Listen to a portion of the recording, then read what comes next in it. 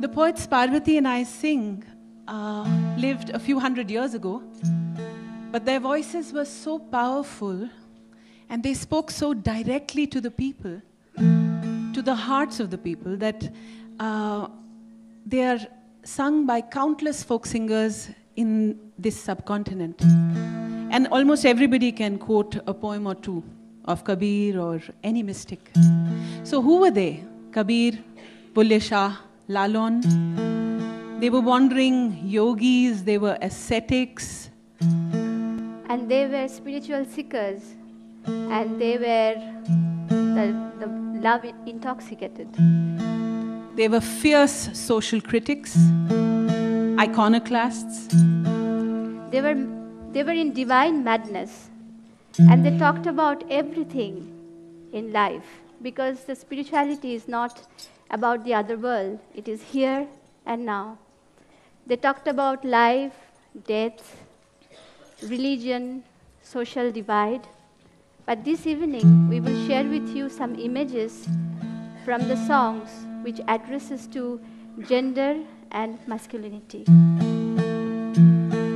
So Parvathy, I think the first thing that springs to mind is this amazing fact. It's so striking that here are male poets writing, singing, composing, and so much of their poetry is about women's experiences.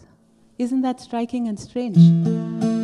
Their poetry is replete with images from women's day-to-day lives, from the kitchen, from mehendi, from shringar, from beautifying yourself for the beloved, from the torment of waiting for union with the beloved.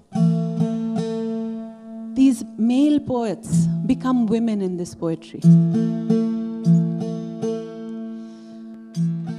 Kabir रेख सिंदूर की और काजल दिया न जाए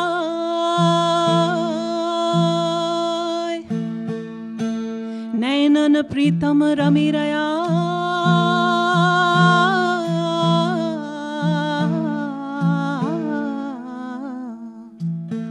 दूजा कौन समाए.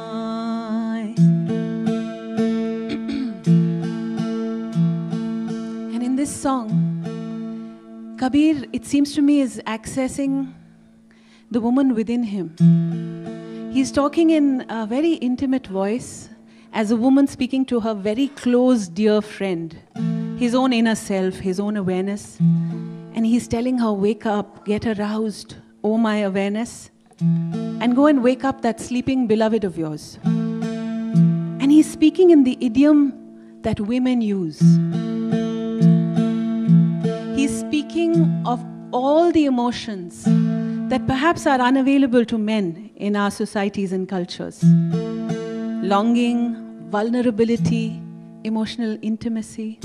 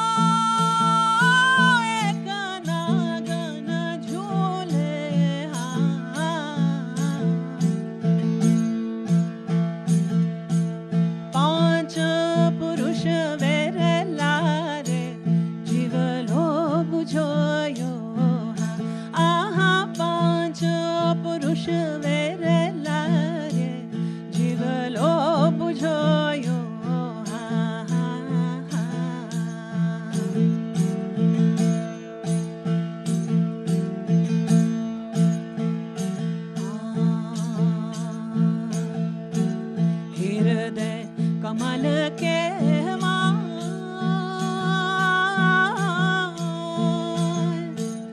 ओ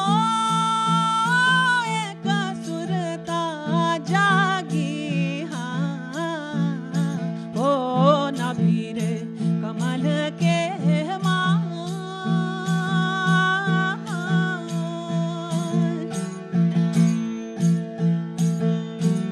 ओ एक सुरता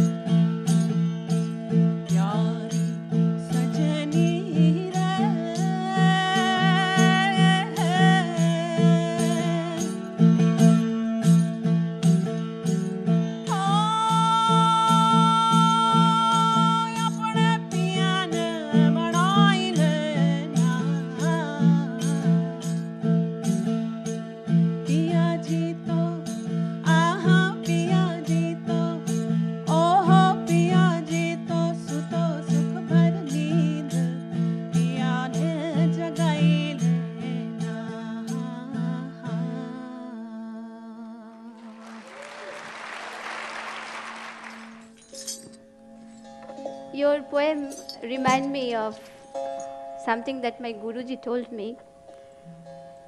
Is in the Baul path, we have to find the man within. And man has to find the woman within. মন তুমি পুরুষ কি নারী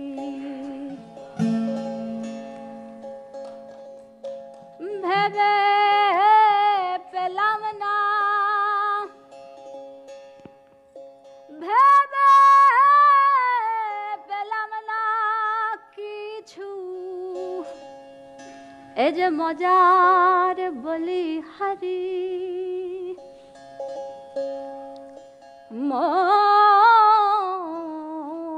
মন তুমি পুরুষ কি নারী শুনতে পাই সাধুর মুখে পুরুষ নির্গুণ দেখে প্রকৃতি আপন হতে সৃজিলা ব্রহ্মাণ্ড তাই বলি ব্রহ্মাণ্ডে যত কেউ পুরুষ নয় প্রকৃতিগত পুরুষের কাছে নিত্য নির্লিপ্ত নির্গুণ নির্বিচারী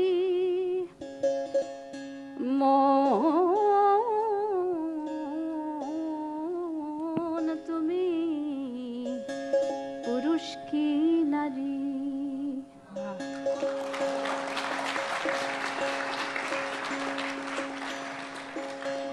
But once it becomes mature within, for a practitioner, for a yogi, one finds the woman or man within, then one goes beyond.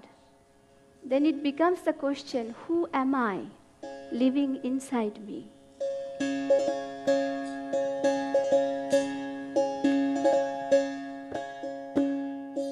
আমার ভেতর আমি কেতা খবর রাখলি না আমার ভেতর আমি কেতা খবর রাখলি না শুধু আমি আমি আমি আমি আমি আমি ও শুধু আমি আমি করে বেড়াও এই আমি কেতা বলো না এ আমি কেতা বলো না আমার ভেতর আমি কেতা খবর রাখলি না আমার ভেতর আমি কেতা খবর রাখলি না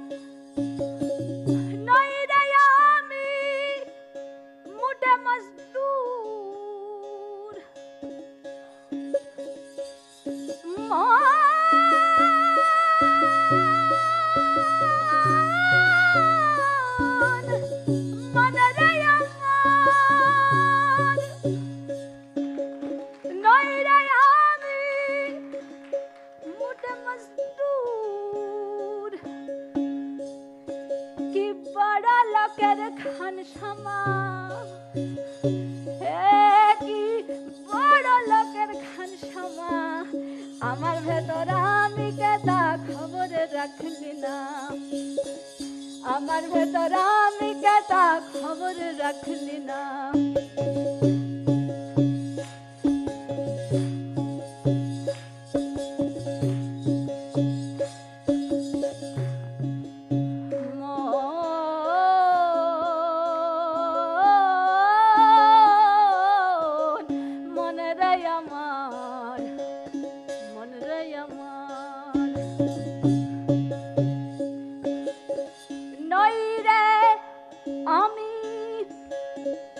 সাধু সন্ন্যাসী নই রে আমি সাধু সন্ন্যাসী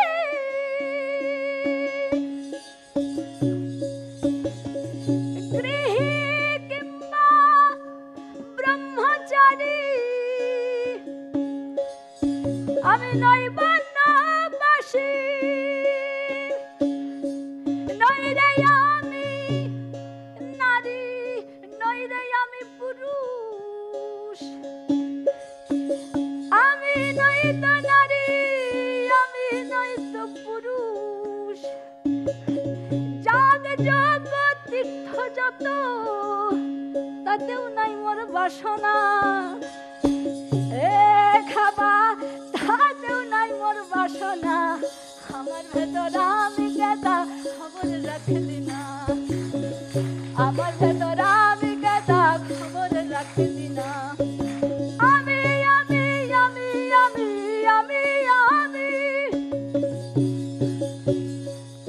আমি